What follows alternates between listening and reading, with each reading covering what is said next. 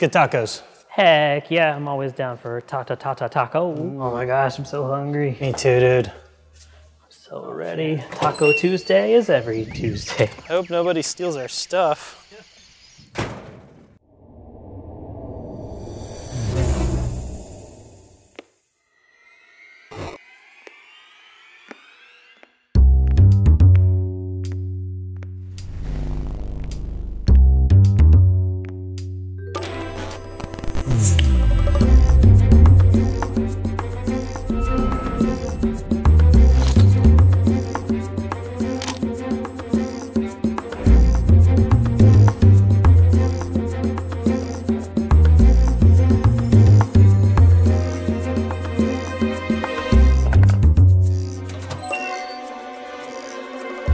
God, I can't believe we ate all those tacos. You don't know me as well as you think. Whoa, whoa, whoa, whoa, whoa, whoa. Hey! Whoa. Someone's stealing our cool stuff. All of our sick stuff.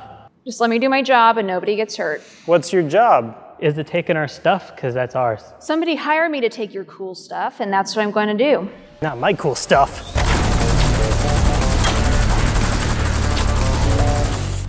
Oh. Hey, where'd she go? I feel like she's close by.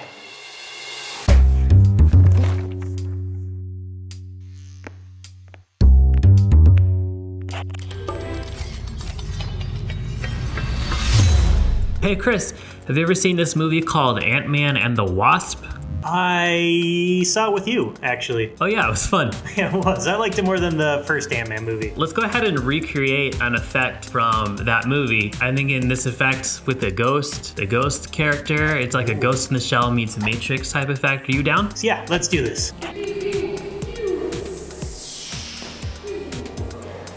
When we shot the dodging lasers and dodging bullets scene, we asked Amy to move quickly at first and then slow way down with extreme easing into position and then holding that spot for a brief period.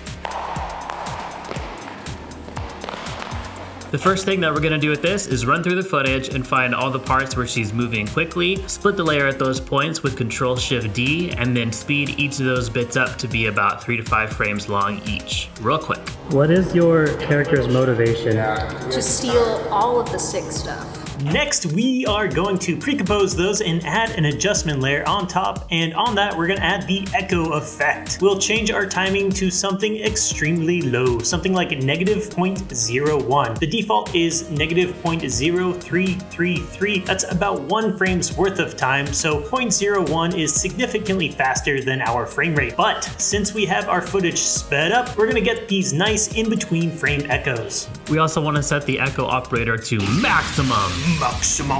This will make it so the echoes only appear on the brightest parts of the footage, but they don't add any additional brightness, so it's not gonna blow out or get too crazy. This can also add some doubling up in your frames and cause some funkiness.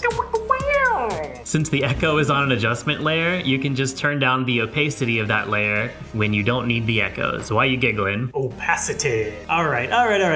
So this is already looking pretty cool. If you don't need all that crazy colorful stuff, you could just stop here, but that ain't our style.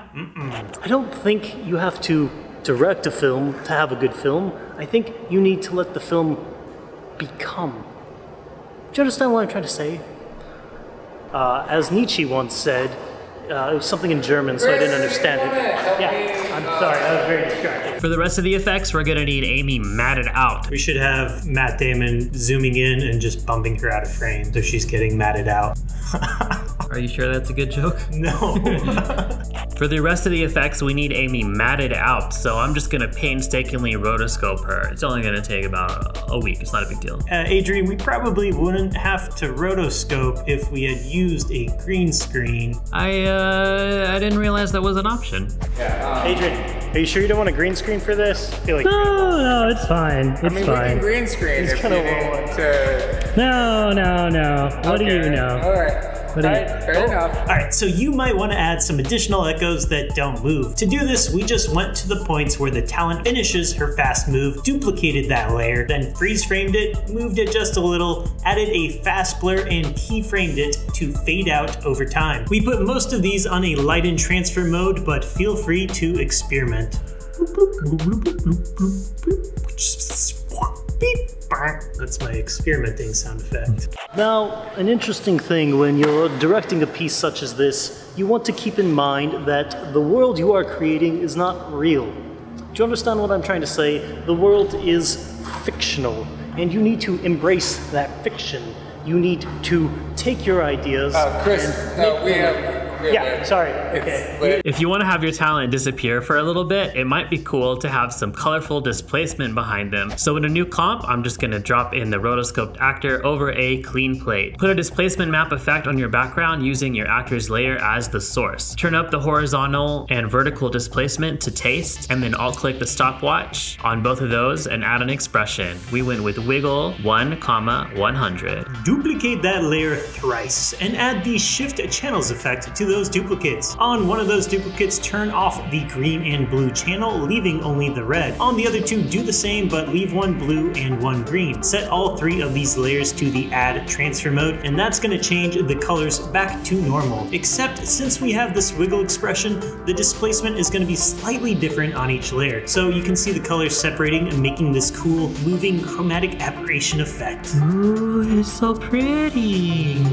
Now you can put your rotoscope talent layer back on top of that and play with its opacity for a cool effect. Opacity. If you want to add a little bit of glitchiness, we can do this using an asset from FootageCrate.com. If you search for glitch, you'll find a lot of great stuff. The one we picked for this effect is called Glitched Transition Digital Tech.